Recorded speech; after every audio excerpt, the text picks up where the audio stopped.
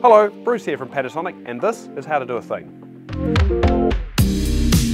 In this video, I'm going to show you how to screen or cast your phone from an iPhone to your Panasonic Fire OS TV.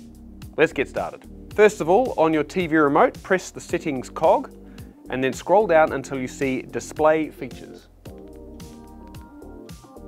Inside here, you'll find a couple of different options. If you're using an iPhone, we're going to use the Apple AirPlay and HomeKit option. Here you'll be presented with the AirPlay menu. There are a couple of different options in here, but as long as your phone is already connected to the Wi-Fi, you can simply follow the same process on your phone. On your phone, pull down from the top right-hand corner and select the screen mirroring option. Here you'll find the TV that you want to connect to. Simply tap it and connect. You may be asked to type in a code which you'll then see displayed on your TV. So type this in now.